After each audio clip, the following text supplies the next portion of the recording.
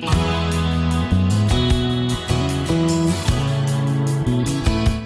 to Motivated to Lead podcast, helping you become a better leader. I'm your host, Mark Klingsheim. Hi, everyone. Thanks again for joining us for our podcast this week. My name is Mark Klingsheim with SEMA Partners. Each week, we interview leaders and they share lessons learned from their careers. Our goal is to help you become a better leader. This week, we're happy to have with us Robert Swan. Robert is a polar pioneer. He is the first person that walked to both the North and the South Pole. He is awarded the Polar Medal by Queen Elizabeth, and he has just an incredible life story. And he's a internationally known speaker and speaks on the subject of leadership. And he has some great life lessons that he's going to share with us. He has a couple TED Talks also that please check out. And looking forward to today's conversation with Robert. Well, Robert, we were introduced not too long ago. A CEO person I know has out in California introduced me to you and said that you'd come in and given a talk to his team, and he said some great things about you. And I think you're the first person with, and I'm not sure exactly what title to give you. So when you're at a dinner party, when they ask you, what do you do? What's your reply? Well, I would say probably a rather facetious reply would be that I'm the first person in history, which I am, but I'd add in the word stupid enough to walk to the North and South Poles. I would imagine that's how I would introduce myself. Well, talk about, we're going to go through kind of your journey. And we talked earlier and we said your story is in different acts. If you look at a play, you have different acts and scenes. And for those that are typically listening to this podcast, we also are going to be sharing some photos throughout this talk today and our conversation. So definitely check out our website for the video version as well as our YouTube channel to see, get the full impact. And a picture is worth 1,000 words. And so we definitely want to share those today. But start back kind of at the beginning. We've got a great picture of you at 11 years old. Talk a little bit about your journey as you started out. I think that picture of me when I was 11 was probably the last time I was properly dressed, Mark, and certainly the last time I had some hair. But this began literally a very normal English upbringing in the north of England. And I watched this film on Christmas Day when I was 11 about the real explorers who went to the South and North Pole, Scott, Shackleton, Peary, Amundsen, all these incredible people. And literally I looked at it and said, right, I will become the first person to walk to both poles. And people have laughed at me ever since about that, and they still laugh, Mark. But guess what? In between, we actually achieved that mission. And it began very early on, and somehow I hung on to that dream. That was Act One, the decision. So talk a little bit about, you made the decision at 11, and you talk a little bit of how that dream developed. And, you didn't just arrive at your first expedition. There was a lot of stuff that went into that and a lot of pain that went into it. Talk a little bit about that. Well, a huge amount, because I wasn't an explorer. I wasn't come from a family background of mountaineers and things. My great-grandfather was one of the founders of KPMG, Sir William Peat of the P.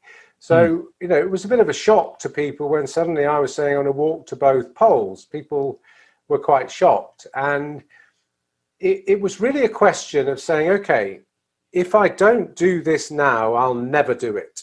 And I was very lucky to be number 7, the youngest in the family. And all my brothers and sisters said, look, Rob, if you're going to talk about this for the rest of your life, which I was, just get it going, start it. And I think that was a really sound piece of advice. There's so many people out there with dreams. I had a dream, but I was inspired to just get it going.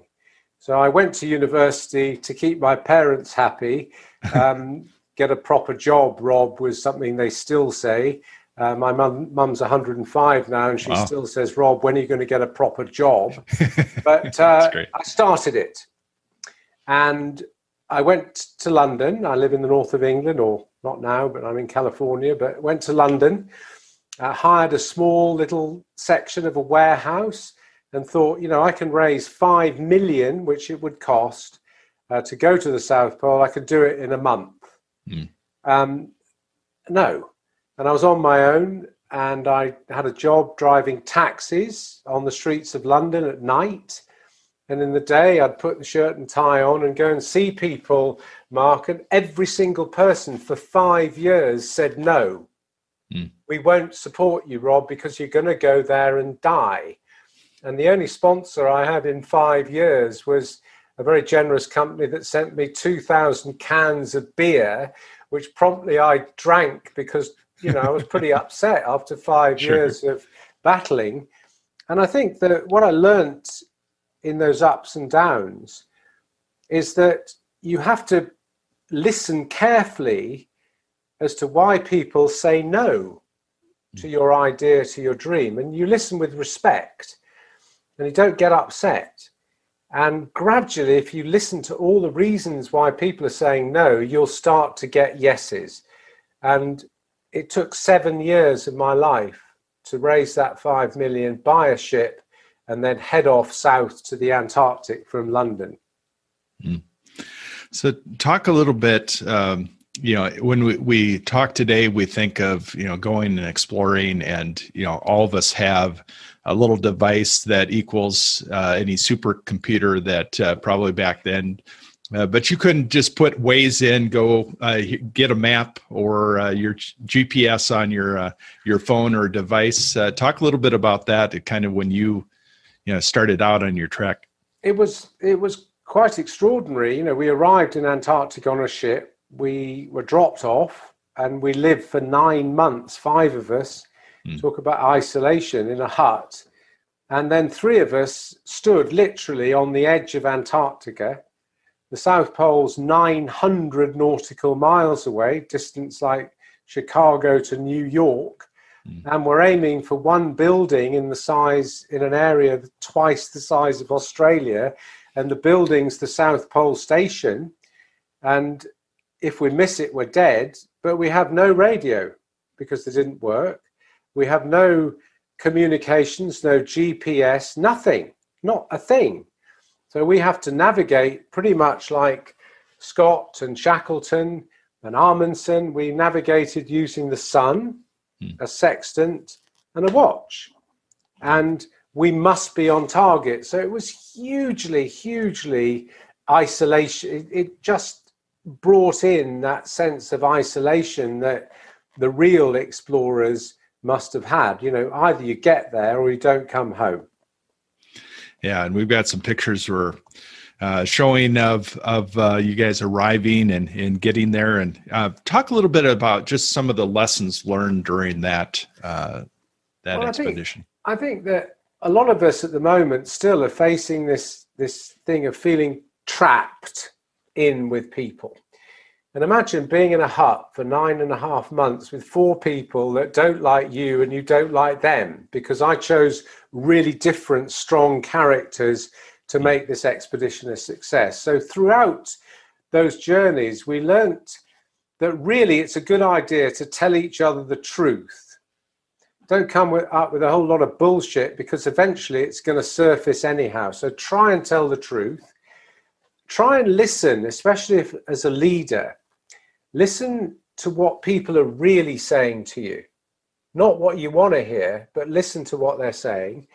And most importantly, before you want to kill each other, which we often did, try and use humor to diffuse a potentially very angry situation. Use humor to kind of level things out. And we use that on the journey. Imagine being in a tent with 2 other people for 70 days. Wow. And you can just fit in like sardines. So I think that idea of dealing with isolation, dealing with people that are difficult, and I'm possibly a very difficult person, trust.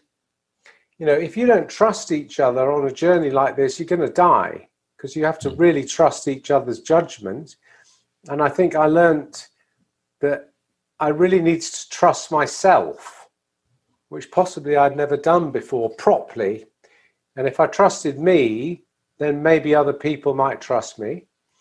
And I think the other one, was to make sure that there was a sense of belief. Because Mark, imagine day one, you have 900 miles to go. Your sledge weighs 360 pounds. Every expert had said, if you're attempting the longest unassisted march ever made on the planet, you're going to fail, you're going to die. And on day one, you do 3 miles. And you've got to average 12. And on that day, you think, I can't do this. But you've got to hang on to that belief that you can and knock the thing down. And I learned this, on a big issue, which you don't think you can do, knock it down a bit. Take it day by day, step by step. So you get to the pole, you celebrate for a couple minutes, and then tell me what happens next. Well, imagine we'd spoken to no one for a year. No iPhone 12 to ring up mummy, right? So we get to the pole, we're standing there at far south as you can go on the planet. It was a hell of a moment, I tell you. We'd done it. And out from the South Pole Scientific Station came the base commander crying. And I thought, Americans are a bit emotional, but what's wrong with this guy? And he said, Rob, I can't believe I'm telling you this, that your ship, Southern Quest, was crushed by ice and sank 5 minutes ago.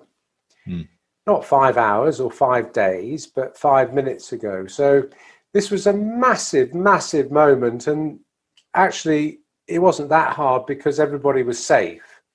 And that's all that counted. But I'd made a promise, Mark, a promise to my patron, the great Jacques Cousteau from France. I hope some of the listeners will know who I mean. Possibly one of the first environmental leaders for the ocean. And he gave me credibility. And anybody's listening who's trying to get something going in life, you know that when somebody gives you some credibility, it's a big thing. But he asked in return for that, he said, Rob, when you leave Antarctica, take away all your garbage and equipment, leave the last great wilderness clean and tidy. I said, well, do it. Get on the phone and help me raise some money. So the crunch comes when we're standing at the pole. I've lost the ship. It's 3,000 miles back to New Zealand. I don't have a ship, and I've got 60 tons of equipment in Antarctica. So I thought, damn it, we made a promise. Cut a long story short, it took an extra year. It took huge sacrifice by people to spend another year in Antarctica, but eventually we did that job. And we left Antarctica tidy, and I'm proud of that. So you get to that point, and I'm sure you felt like you had accomplished a lot, but then you had the challenge or the difficulty. And I know we've got entrepreneurs that listen to the podcast, and they're probably trying to build something, and we got smacked with COVID. Stuff got shut down, and so what it's like to work through kind of that time of crisis and time where you don't have really a roadmap to kind of navigate. But talk a little bit about any other lessons that you learned during that crisis moment. Well, I think first is that, you stick to the damn plan. Because I think to gain credibility, and I was literally an entrepreneur of walking to both poles, not that it made any bloody money, excuse the language, but, I was an entrepreneur, and what was I trying to do? I was trying to make sure that I built track record, Mark. Mm-hmm.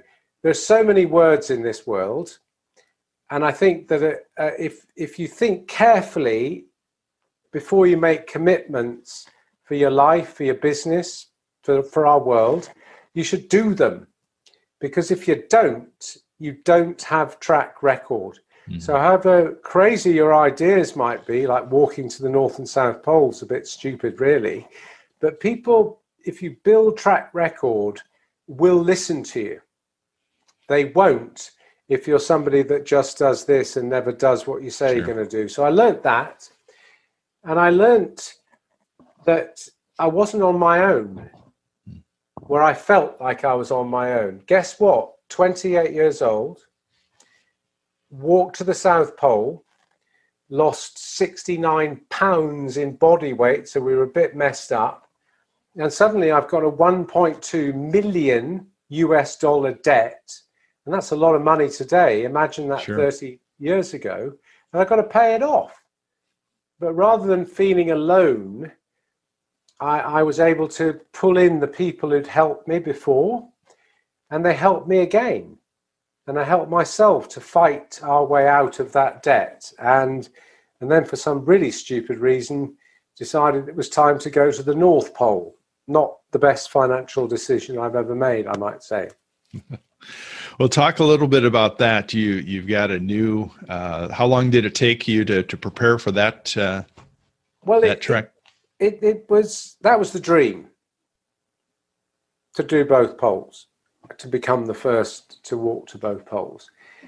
And, being rather a poor business person, while I was paying off the debts, I thought, hang on a minute, maybe if we're going to be raising money to go to the North Pole, I can not just only reach the North Pole with the team, but I can pay off the debts at the same time.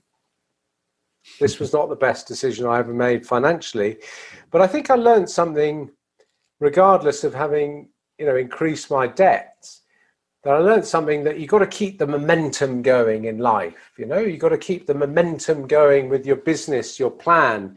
No one's really interested in what happened before. They're interested in what's happening now. And if suddenly you left 5-10 years between both poles, everybody would have forgotten. So within 3 years, we'd picked up the ball, and 8 of us from 7 nations now go to the North Pole, which is a whole different game. It's ice on the surface of an ocean. So it can break, you can fall into the sea. The South Pole was ice on land, ice up to 16,000 feet. So we now head north from the edge of the continent of, North America, Canada, onto a frozen ocean. And we're going to walk every single step away from the safety of land into the middle of this, what we hope will be a frozen ocean. 8 of us from 7 different nations, lots of different issues about nationalities and language and patience and all kinds of new lessons that we learned on the way to the north. So you're on this trek and you're into it. How long? I know there was some challenges. All of a sudden you're facing something that wasn't, most leadership is not life and death, but you've had some close calls. Talk a little bit about what you experienced. This was appalling because, I do not like walking to the poles. I can think of a hell of a lot of better things to do in my life than be at minus 40 degrees Fahrenheit, walking 9 hours a day across rough ice. It's not fun. And we're so nearly there. We're 100 miles from the North Pole after 900 to the south, 600 to the north, and 100 to go. And I'm thinking, yes, we got this. And remember, we're on this frozen sea. And in the middle of the night, we're all lying there, and suddenly the whole tent goes, and it twists and jars underneath us. And we think this is like going to be a serious time. And it was. The whole ocean round us now breaks up into smaller sections of ice, smaller and smaller and smaller. We're 100 miles from the North Pole. No one knows where we are. All we have is a beacon that we set off when we hopefully get to the North Pole, and an aeroplane will come and get us. We didn't want to set off that beacon 100 miles away, so we have a big fight through this breaking ice beneath our feet. And I think what I learned, actually, which is a bit sad in life, to know who you really are. And in my case, it's quite limited, really, that I'm not an explorer. You know, Scott, Shackleton, Amundsen were explorers. I'm not. And I'm too stupid, sadly, to be a scientist. And I'm certainly not an environmentalist. I'm not qualified. But what I realized when the ice was breaking up round us, Mark, that I was pretty good at staying alive, that I was a survivor, and that we had to march 40-hour days because it's always daylight at the North Pole in summer, and 24 hours wasn't enough. So we have a huge battle to get to the North Pole. Some people don't even still speak to me now, but at least they're still alive. And we reached the North Pole, and it was a great moment. And just as an aside, you know, you can't walk to the North Pole now anymore, 30 years on, because there is no ice. So what we experienced 30 years ago, you know, we didn't know what was happening, but it was the beginning of the Arctic Ocean turning back into an ocean permanently, which it nearly has. So you get to the end of that journey, and so, you know, what else could you do? I mean, what else could you possibly dream up? And well, you know something, and I hope that I might be helpful to people that are going through that time of really setting something up and putting all they have into doing it. Ladies and gentlemen listening, you're going to achieve this. But mark my words when I say that often it's quite hard to achieve what you've dreamed of doing. And standing at the North Pole, I was really glad to have done it. I was never going to walk anywhere ever again indefinitely. But it felt quite empty because I'd spent all that time to make this happen. And I felt very empty, and I felt very low.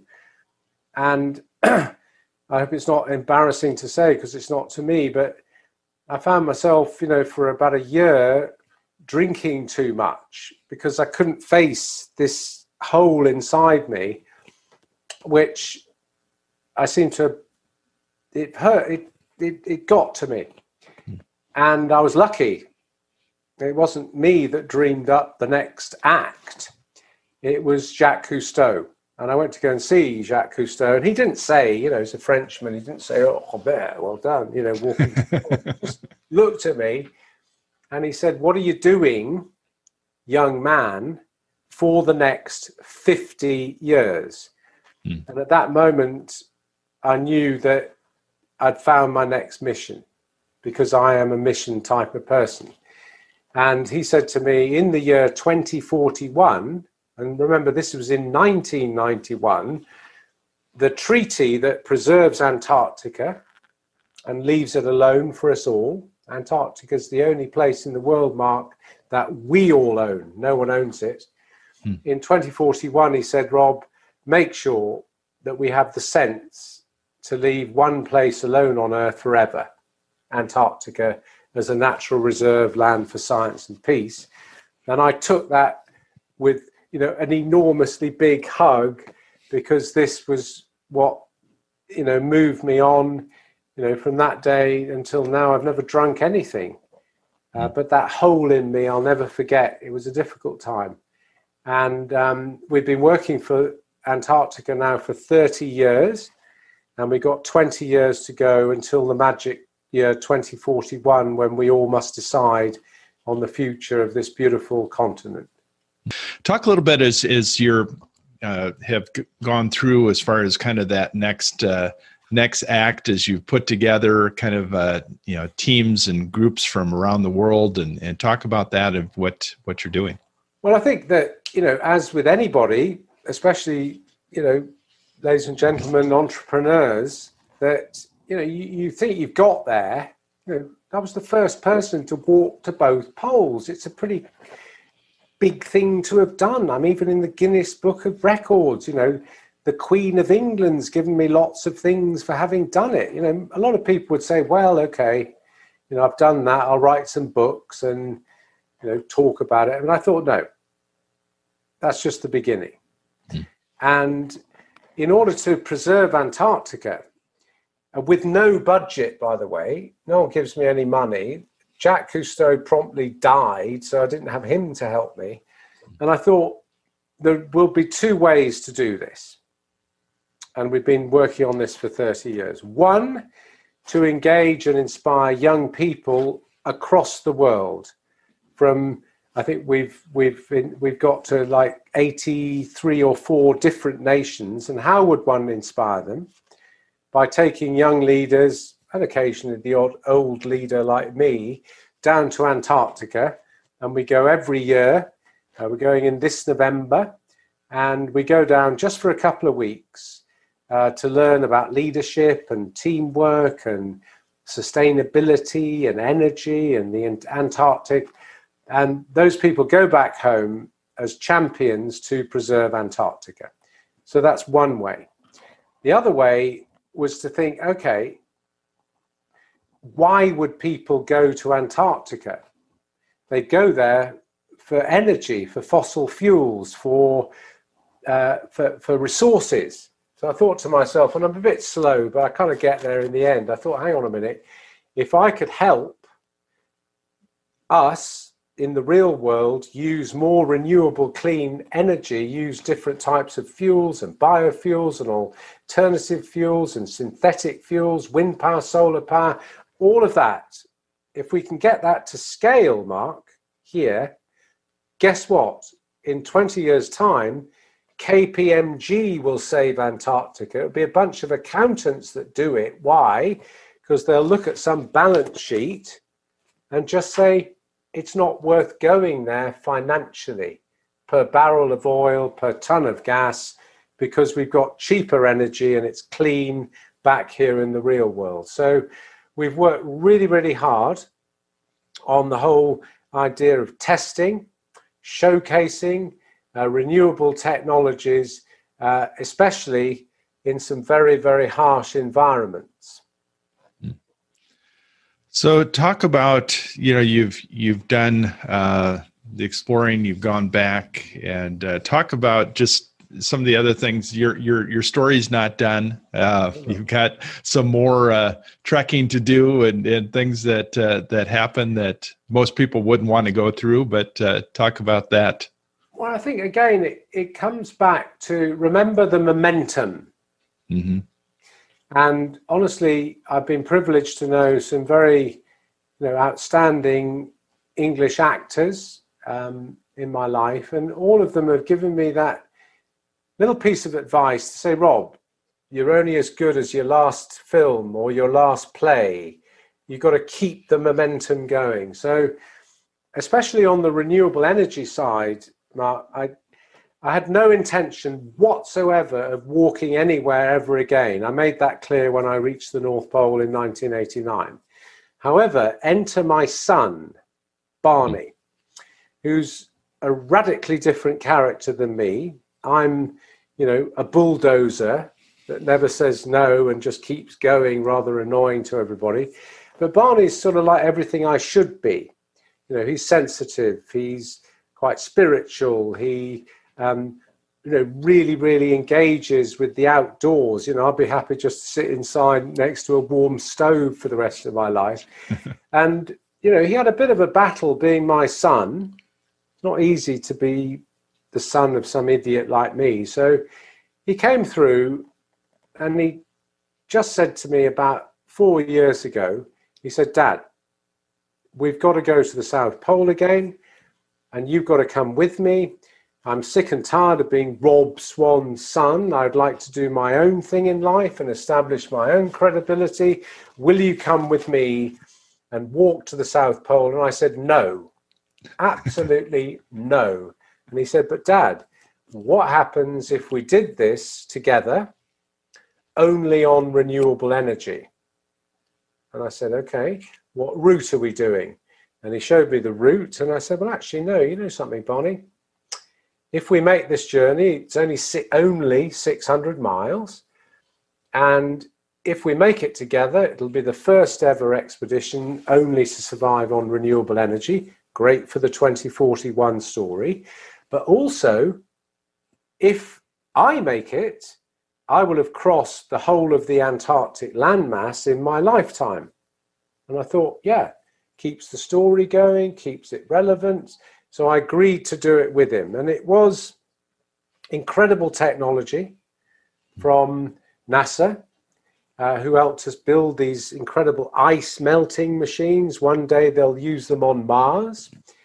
And off we went together. And you know something, I think it's so important that generations join together for any mission. You know, you can't have people of my generation, people of a younger generation not working together.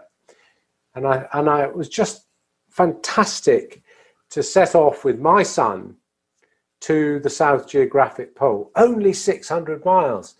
I got it in the bag. It's nothing for a person that's walked to both poles. So I thought, Mark. And after 300 miles out of the 600, my left hip just says enough. And it disintegrates while I'm walking. I can't move. And I face failure. I've got to come out. And I have failed in everything in life. But I'd never failed to get to the pole when I said I would. And I'm leaving my son at 23 to fight on. You know, this was just terrible. And I had to deal with failure. And I'd never dealt with it before in that department. And it was awful. But Barney fought on, reached the South Pole. And it was wonderful to be able to just go in with my crutches to the South Pole and celebrate his moment. Nothing to do with me. He'd done it, not me. And that was just a very, very special feeling that I didn't matter much anymore. What mattered, that it was the mission, and he'd achieved that. So that was a bit of up and down at that stage, Mark, but it was a great moment, but bloody painful, I have to say, on the old hip. But that's not the end of the story, and the story continues. Unfortunately, yes. This is where the psychiatric help may have to come in. So if anybody knows a good person that can help, that, as you might imagine, I have to look at a map of Antarctica, and it's my joy to look at a map of Antarctica every day of my life. I'm trying to help preserve it. But I didn't want to look at a map of Antarctica thinking there's only 300 miles left to reach the South Pole to cross the Antarctic. So I got my new hip put in and went back exactly this time last year to finish that 300 miles. And again, I thought, I've got this. It's 300 miles. It's nothing. And it was fantastic. I had two brilliant leaders, Johanna and Katinka from Norway, two the top class polar explorers in the world, joined by our brilliant cameraman from Norway, and off we went to the South Pole, those last 300 miles. And it was just fantastic. It was the first time I'd ever enjoyed walking to any pole, led by two fantastic women who just knew how to do it. And it was just great. 150 miles in, 200 miles in. And I'm thinking, I've got this. 97 miles from the pole. It's nothing. And I took my focus off. I started thinking about what it would be like to reach the pole, not what I was doing at that moment. Got out of the tent, tripped over a piece of ice because I wasn't thinking, and my brand new hip that had done so well, 200 odd miles, blew out of its socket, and I'm left lying there in the snow crying and feeling extremely sorry for myself, I have to say. Because when you go, and any entrepreneur knows this, that when you go to the South Pole, you don't just go back. You've got to raise $500,000 to go and do it again. So I got back home. You mentioned it, Mark, and I was feeling pretty sorry for myself, actually. And then COVID hit the very month we got back. And I'm a public speaker, international public speaker. And the public went and the international bit went. The business went to zero, nothing. and I've got a hip that's half fallen out. And I thought, hang on a minute, this is not over yet. And at the age of 65, I'm going back at the end of this year to finish those last 97 miles. And then I thought, no, this is a bit boring. You know, old English guy putting a flag in at the South Pole, it doesn't mean much. But I thought, what could I do to make it a better, more relevant story? So I pulled together a brilliant team of wounded veterans from the United States of America, women and men that have lost limbs for their nation in war. And they'll join me for those last miles. We'll get to the pole, and I hope have a great story of doing what you say you're going to do and having a little bit of resilience. And then, only then, I can bring my skis back home. You know, Mark, how people say they'll hang their skis up. I'm going to get a very large drill with some very big bolts and bolt the skis to the wall because they're not coming down again. It's time for some warmer weather from now onward. Yeah, right. Yeah, your journey, and we're going to put some information available to kind of how people find out more about this next venture. But talk a little bit about, outside of exploring, and I'm sure you mentioned warmer climates. So when you're not trekking through ice and snow, what do you do to recharge? Well, I remember I'm an Englishman, but I live in California. I don't live in California just for the view. I live in California because it's nice weather. So looking out today, I see, beautiful blue sky. I was on Zoom with my mum this morning. I said she's 105. I said, Mum, turn the camera around. Let me see the weather. And it's completely grey and pouring with rain. So I enjoy good weather. And I live in California. I live up in the mountains near Lake Tahoe. And I do an awful lot of road cycling. That's my passion, because when you get to my age and you've smashed yourself up as much as I have, cycling is really good because there's no pressure on your joints and hips and back and all of that. I am not much of a walker, I have to say. I've taken up, don't laugh, much to the inspiration of my son Barney, I've taken up stretching. I tried yoga, but it was such a joke. It wasn't funny to go to a yoga class. So I'm taking up solo stretching, which is a whole new thing for me, which I'm enjoying, actually, I have to say. Cycling, stretching now, a little bit of weight work, not high, big weights, but obviously, I've got to make it this time. It's 97 miles to the pole, and I'll be with a team which, it's hard enough doing it on one leg. These guys and girls will be doing it, on two legs. They'll be doing it on one leg. So I've got to make sure I'm there. They'll probably be supporting me, knowing them. And I very much enjoy the ocean. And that's really the next mission that, in 3 years' time, it's only going to be closing in on 15 years to go until 2041. So I'm launching in 3 years a voyage on a yacht around the world to go and inspire young people, old people, governments, businesses, whoever it is, over a 10-year mission to go to as many countries as I can to get people behind the preservation of the Antarctic landmass. I'm going to take lots of tips from you, Mark, because I'm hoping to do a few podcasts from our yacht as we go and really smash it in to get people behind the preservation of the Antarctic. And then those last 5 years, where I'll be sort of pushing 80, I'll be spending time, hopefully, running a good campaign, because we've just got one chance, one continent left, one chance to do it. And a lot of people probably listening are thinking, well, what do you think will happen, Rob?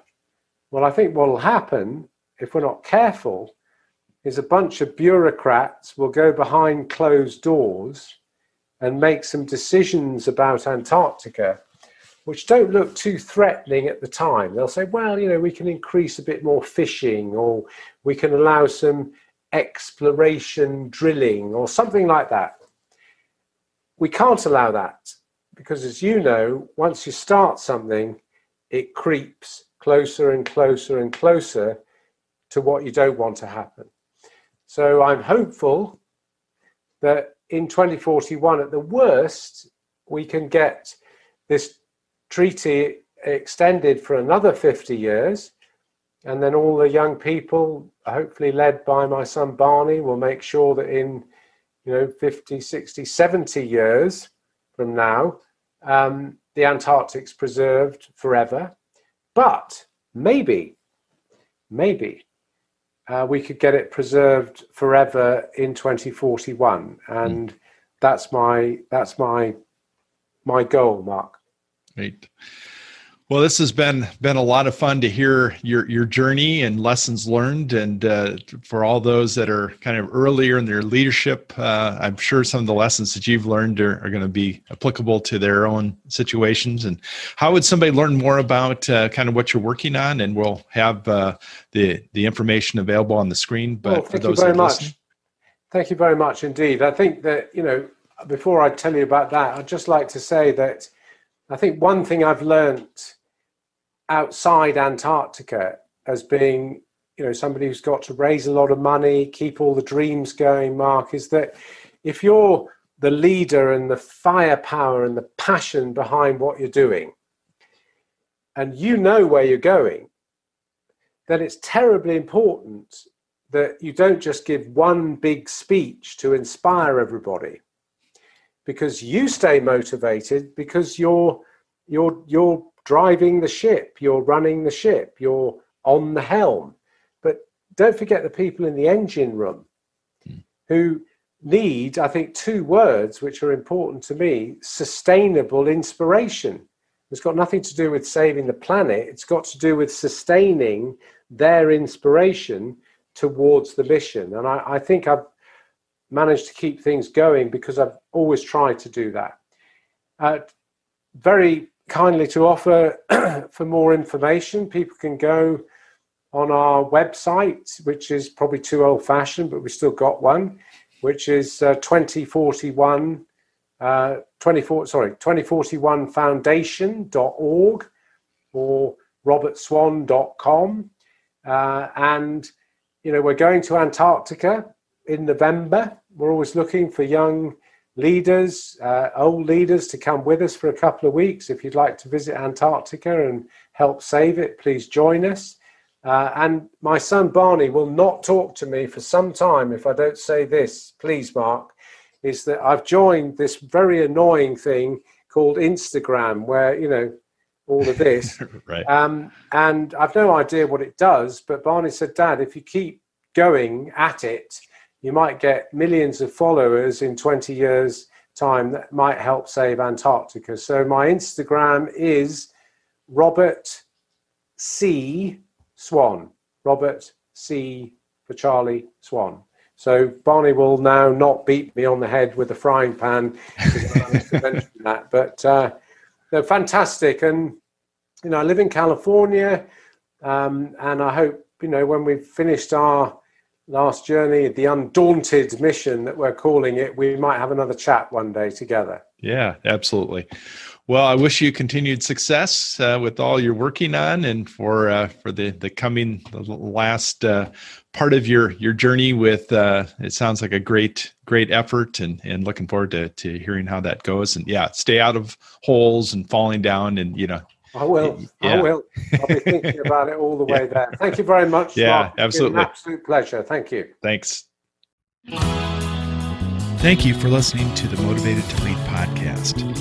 Please subscribe on iTunes. You can also see a video version of this interview at motivatedtolead.com. This podcast is brought to you by SEMA Partners, helping you find your next great leader.